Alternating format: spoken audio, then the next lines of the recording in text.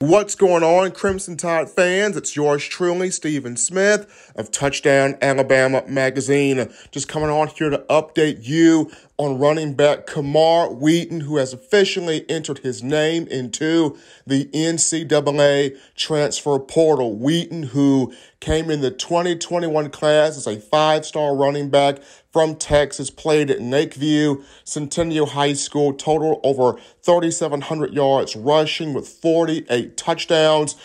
Fans were really excited to see what could he do on the field at the position. Unfortunately, suffered a knee injury in preseason camp, did not play at all last year, but there was just so much excitement about, okay, what could he do in the spring?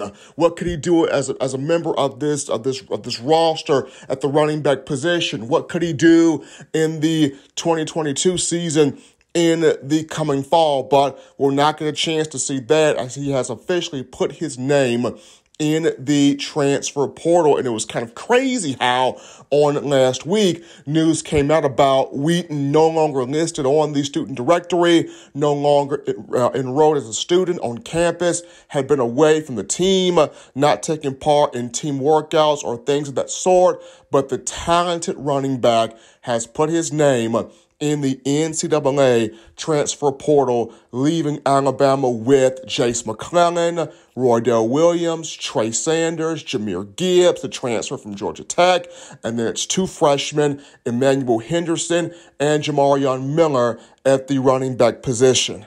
This is yours truly, Stephen M. Smith of Touchdown Alabama Magazine, providing you this update on Camar Wheaton.